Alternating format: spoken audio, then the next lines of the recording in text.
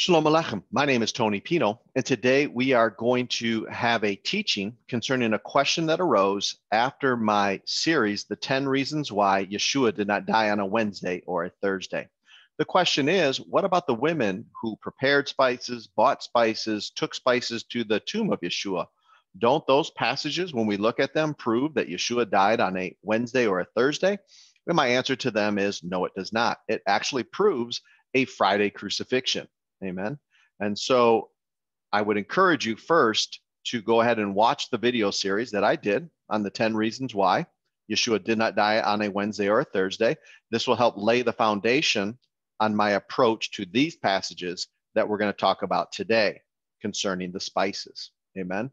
And so before we go to those passages, let's go ahead and look at the chart that I have in the video series so I can explain a couple things so you can see my perspective on where I am at approaching these other passages concerning the women with the spices. Amen? So let's go to the chart. All right, here is the chart that I use in the video series. And again, I encourage you to watch that video series because I do a lot more deeper explanation than what we're going to give here. I'm just going to quickly run through this so we can get to the other passages. Amen.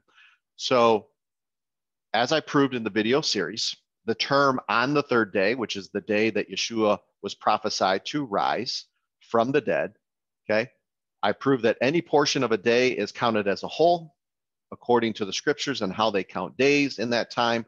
And so I also proved that 3 days and 3 nights was not something you took literally, but it just was symbolic or metaphorically or an expression, a Jewish expression concerning just speaking of 3 days. Okay. And, you know, of course, Luke 24, verse 21 helped to prove that also, where it was the third day since the events had occurred. It's stated there, which we were already talking about the first day of the week in Luke 24. So when you go backwards 3 days, you've got what? Sunday, first day of the week, that's day 1. Then you got Shabbat is day 2, and Friday is the crucifixion, according to Luke chapter 24, verse 21. Now, if you believe in a Wednesday crucifixion, and he rises on the third day, all right, so we have day 4 for Wednesday, okay? He dies that day, that is day 1, okay? For them, that is Nisan 14. Then you have day 2, which is day 5 of the week, okay? And then you have him rising on day 6 of the week, which is Friday. That would be Nisan 16, okay? Nowhere in scripture, and nobody believes that he rose on a Friday, right? He rose on the first day of the week, again, according to Luke 24, verse 21. And so, yes, a Wednesday crucifixion is not possible. A lot of people like the Wednesday crucifixion because they say Nisan 14, that's when the lambs were slaughtered, and Yeshua is the Lamb of God who takes away the sins of the world. He is our Pesach lamb, all of that. But you know what? There's no prophecy that he would die at that exact moment. Yeshua represents all of the offerings, even the Yom HaKippurim offerings, okay? And so he's not going to come back and die during those times either. He represents them all. So those are all just symbolic terms of Yeshua. He is our Pesach lamb, symbolically. This is not a prophecy that he has to die during that time, but people try to force fit that in there, okay? And so no, that's not going to work either. Not to mention that Yeshua actually ate a Pesach meal, okay? The lamb was on the table from the temple. So he is still alive on Nisan 14. And I prove that in the video series when we go through the passages. Some people like to say he didn't eat a Seder meal, or, oh, he didn't eat that one because, you know, he said, I won't eat of this fruit of the vine and, you know, partake of this meal. And I'm kind of paraphrasing here, until, you know, you all come into my kingdom, and basically until the kingdom comes or I return. And again, they're misreading the scriptures. When you look at all the passages together, he ate the Seder meal. And then, yes, from that time on, he will not eat again until his kingdom comes. So it was an actual Seder meal, which means it has to be at least Nisan 15 at that time because he's eating the meal. So he does die on Nisan 15, okay? And this again disproves a Thursday crucifixion because they want to say on Thursday of that year it was Nisan 14. Okay. And so everyone gets really heavily stuck on the 3 days and 3 nights. And I prove to you that that was not only used symbolically and not literally, but also it wasn't the true sign of Yonah that Yeshua was speaking of. The sign of Yonah, the only sign that they were going to be given, was the preaching of repentance that Yeshua did for 3.5 years. And we saw that in the passages of Luke when you look at the sign of Yonah and what Yeshua says. And so, yes, this is my foundation. All right. Also, the day or the term preparation day, okay, in the Bible means Friday. Okay. It's actually also the Greek word for Friday. And so, yes, when you see the term preparation day, we're going to see it flows that it was Friday. Some people try to say, oh, no, that's the preparation day before a festival Shabbat, because Nisan 15, which is the first day of unleavened bread, was a Shabbat rest. So that's another reason why they keep trying to point towards Nisan 14. But again, the scriptures are going to support a Friday for the preparation day, not a preparation day before the festival Shabbat. Okay. Because again, Yeshua didn't die when the lambs were being slaughtered. Okay. He was eating an actual Pesach meal. And so I go through all that in the video series in more detail. We don't have time for all that, but continually a Wednesday and a Thursday crucifixion just do not work. And we're going to continue to look at it now through the passages of the spices that the women prepare and bring to the tomb. Let's go ahead and go to the scriptures now.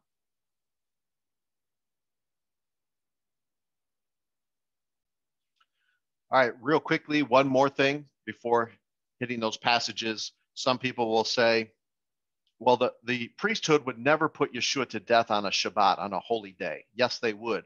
The entire so-called trial was an illegal trial that night. Okay, they were breaking Jewish law. They were breaking Torah commands every step of the way. Okay, they were determined to get Yeshua on that cross no matter what day it was. And so when Yeshua is on the cross, and it is a festival Shabbat, that's perfectly fine.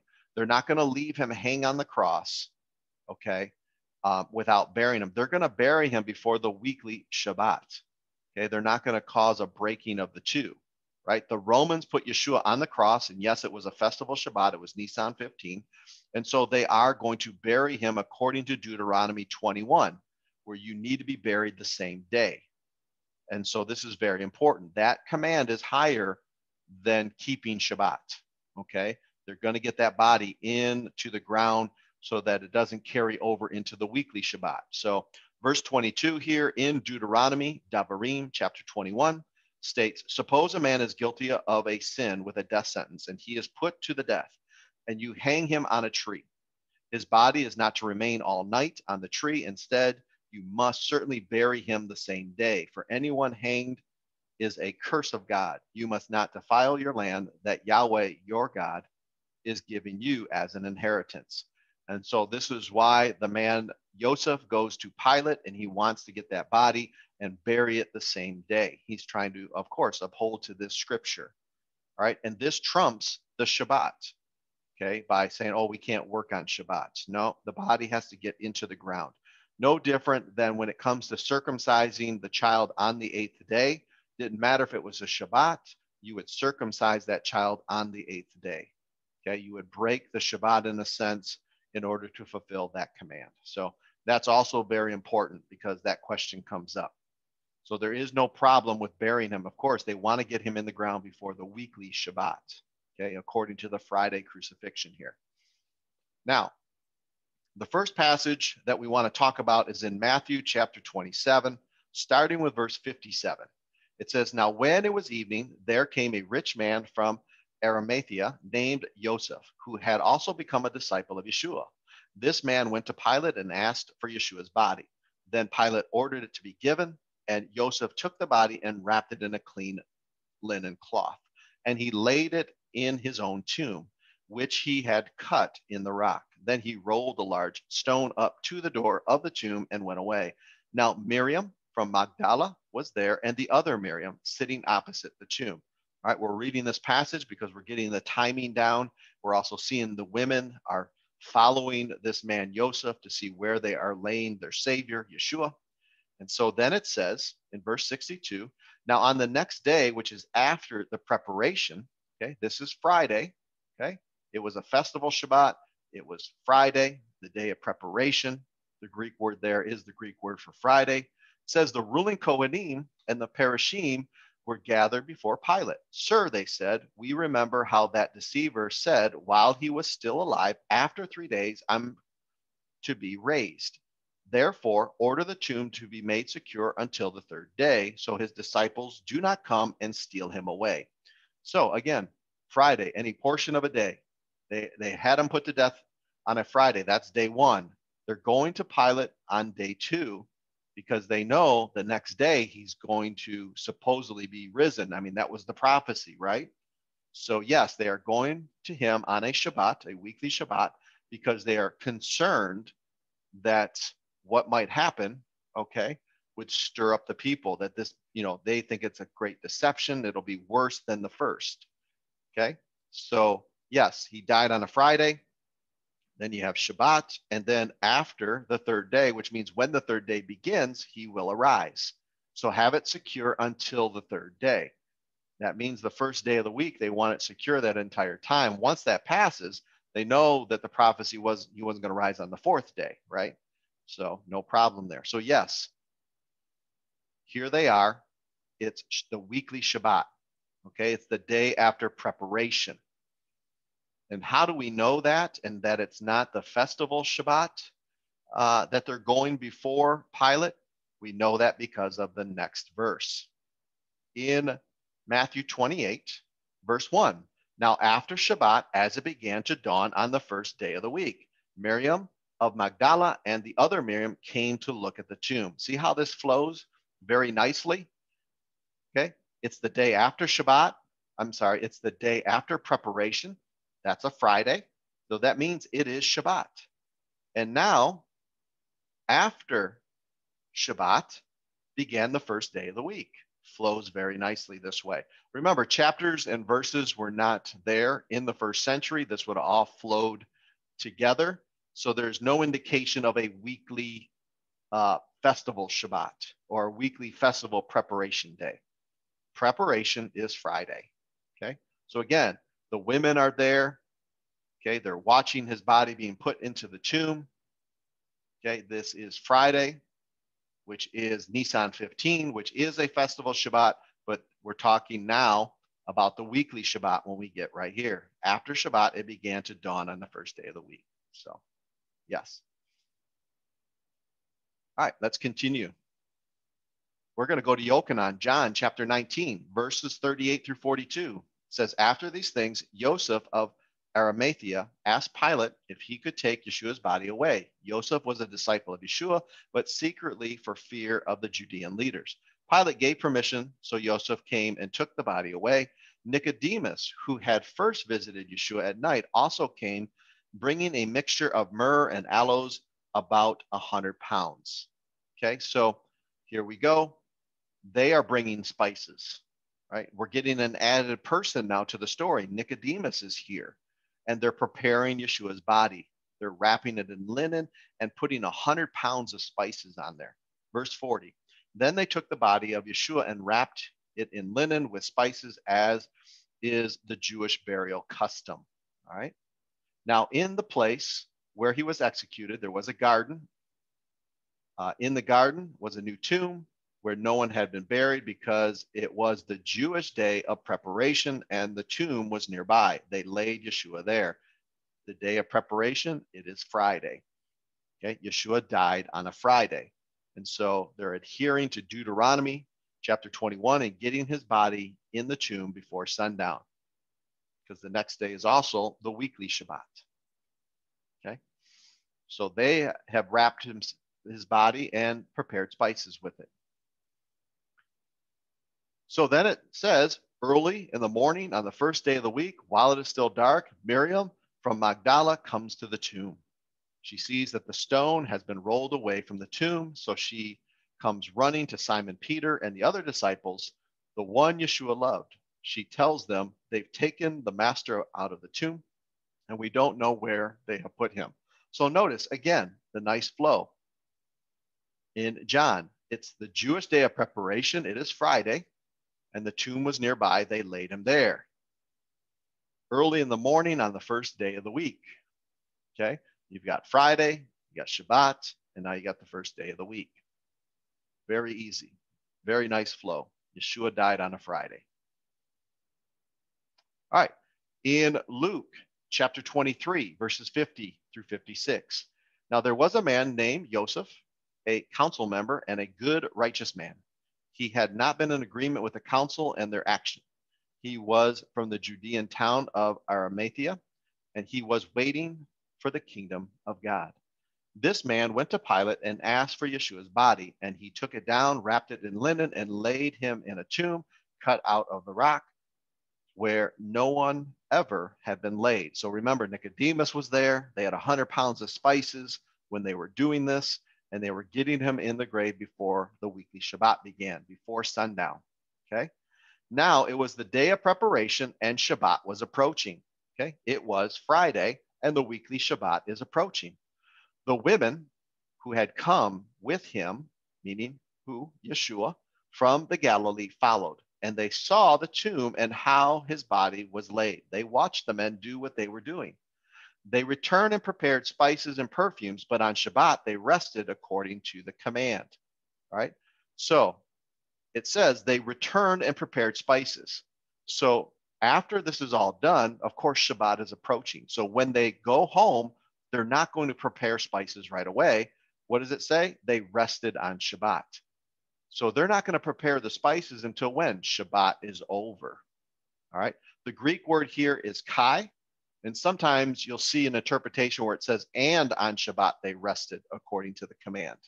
All right. That doesn't follow the flow of scripture. All right. Because it's already what? It's already becoming Shabbat. So they're not going to go home and prepare because the body was laid in the tomb right before Shabbat began. So by the time they get home, it's going to be a Shabbat, whether you think it's the festival Shabbat or the weekly Shabbat. So we know that this term here, then they return and prepared spices, doesn't happen until after Shabbat is over, which is why it says, but on Shabbat they rested. It's just letting you know they rested on Shabbat before they prepared the spices. Okay. And so when are they going to prepare the spices? Let's find out.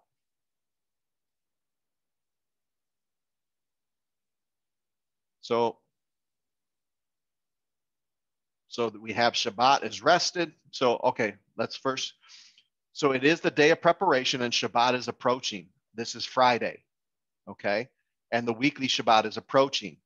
So this Shabbat here is the weekly Shabbat, but they rested on Shabbat. This is the weekly Shabbat. Okay. And then it goes on. Now on the first day of the week at daybreak, the women came to the tomb carrying the spices that they prepared. Okay. So some people are going to say, okay, but when did they prepare the spices? If they didn't go home right away and prepare the spices, but they went home, rested on Shabbat, and then prepared the spices after that, that's very simple. On Friday evening, okay, once Shabbat is over, they can go ahead and begin to prepare the spices. They can prepare it Friday evening, get the spices prepared, okay, and then the next morning, of course, it's dark out, right? So the next morning, they're going to get there as it's becoming light. They're going to bring the spices with them. So there is no problem after Saturday night when Shabbat is over. Okay, it's beginning of Saturday night, or it's the beginning of the first day of the week, which also happens what? On Saturday night. Okay, that's when they can prepare the spices and bring that to the tomb. So we see them bringing the spices to the tomb on the first day of the week. This all flows with a Friday, meaning the day of preparation. Okay. Now, the problem with the Wednesday crucifixion is they try to say that the women on Nisan 14, let me go ahead and take you to the chart. This will be easier. Let's go to the chart. And I'll show you why a Wednesday crucifixion still doesn't work. All right. According to the Wednesday crucifixion theory, they would have All right. Yeshua being put in the grave on day 4. All right. Because they're trying to get him in the grave before the festival Shabbat is what they say. So you have the women watching where the body is being laid, and then they're going to go home and prepare the spices. Okay. And then on day 5, which is a festival Shabbat for them, they're going to say, oh, they rested. And then they're going to come on day 6, okay, which is a Friday. Okay. This is where they can, go buy spices, prepare spices, all of that. Well, number one, if they're going to do all that, then they're going to go to the tomb and go ahead and put it on Yeshua. They're not going to wait till the first day of the week. So again, the Thursday and Wednesday theory just does not work. Okay, the Wednesday theory, especially the Wednesday crucifixion, does not work when we're looking at the women with the spices. All right, because then they would have full opportunity on Friday to bring the spices they prepared. Okay, they're not going to wait till the first day of the week. They're going to go on a Friday there, because according to their theory, a Friday, that's just a regular day, right? It's not a Shabbat day, because for them, the festival Shabbat lands on day 5, and then you got the weekly Shabbat, of course, on day 7. So that leaves day 6 wide open. They can buy spices, prepare spices, get them to the tomb, and finish the job. So again, doesn't flow with Scripture. So another reason why the Wednesday crucifixion does not work. Let's continue, though. There's more.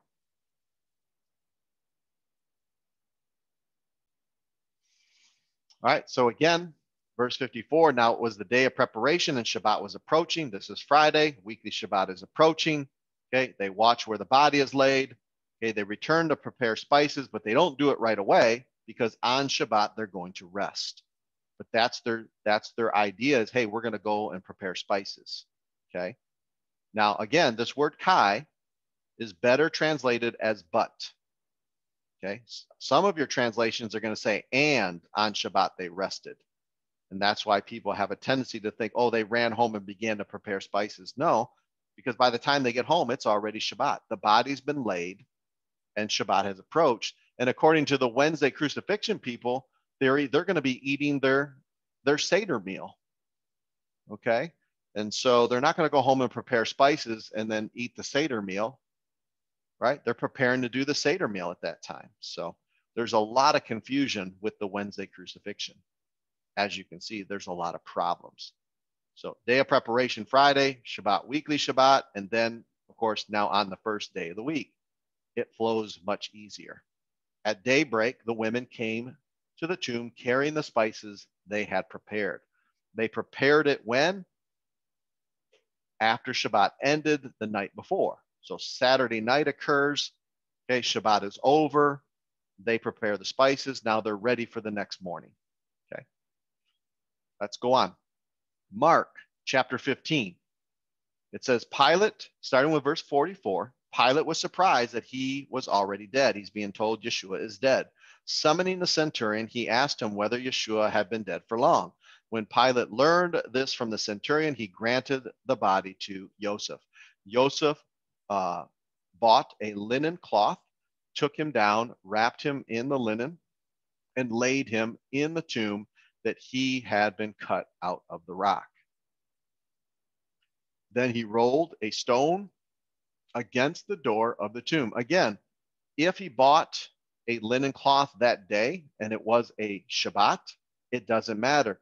Getting the body in the ground that day is more important than Shabbat. So he could have gone to a neighbor, he could have gone to a house or gone to somewhere where someone could have sold him that linen cloth, because it's the greater command. Okay. And a Jew would have understood that. We're trying to get this man buried here. They understand that's the greater command. You go ahead and do it. All right. Yosef is a follower of Yeshua. To do good on a Shabbat is permitted. Okay. He is a disciple of Yeshua. So this does not pose any problem whatsoever. Because some people are like, oh, he went and spent money on Shabbat. He wouldn't break Shabbat. Yes. To get the body in the ground. Yes, you would. Okay. All right. So it says he laid him in the tomb that had been cut out of the rock. Then he rolled a stone against the door of the tomb. Miriam and Magdala and Miriam, the mother of Joseph, were watching where Yeshua's body was placed. Right? It says, when Shabbat was over, Miriam of Magdala, Miriam, the mother of Yaakov, and Salome bought spices so that they might come and anoint Yeshua's body. Very early on the first day of the week, when the sun had risen, they come to the tomb. Notice how this constantly flows through all scripture. This is the weekly Shabbat. Okay, this is not the festival Shabbat. If the festival Shabbat ends, okay, and they go and buy spices and they prepare it, and you believe in a Wednesday crucifixion, now this is Friday. They're going to go ahead and prepare it and what? Bring it to the tomb. Okay, they didn't do that. This says the first day of the week they came. So yes, this is the weekly Shabbat. After the weekly Shabbat is over, yes, you can spend money. Yes, you can go to the shops. You can go to a neighbor. You can do what it doesn't say what they did or who they bought it from. But this is easily done after Shabbat is over. After Shabbat is over, you can start cooking. You know, they would have a love feast. You see that in Jude, in the first chapter of Jude. The believers in Yeshua would have a love feast there. That would happen after Shabbat is over. We have Paul preaching, you know, till midnight one time after Shabbat was over. Okay. And so there's a lot of activity that goes on once Shabbat is over in the Jewish community. They weren't allowed to do anything, work or cook or anything. So yes, the shops are going to open. You can go buy something from a neighbor, whatever. So buying the spices after Shabbat is over, no problem. They prepare the spices that night. On the first day of the week, they come that morning with the spices they prepared. They're going to come right away. Once the spices are bought and prepared, the next day they're coming. All right, that's their Savior that we're talking about. And they want a proper burial for their Savior. And so they're going to make sure it's done right. So verse 2, very early on the first day of the week, when the sun had risen, they come to the tomb. So yes, the spices being prepared by the women, being bought, all of that shows a Friday crucifixion. It really causes problems for the Wednesday and Thursday crucifixion people, right? Not so much the Thursday crucifixion, but the Wednesday crucifixion for sure. Okay, the Thursday crucifixion, you've got a lot of other issues that we ran into and that we covered in the video series. But if you are a person that holds to a Wednesday crucifixion, the buying of the spices, the preparing of the spices, all of that coming on the first day of the week, all right, proposes many problems for you. So yes, a Friday crucifixion flows very nicely. Amen. And so I hope this answers many of the questions. This is my perspective and my point of view.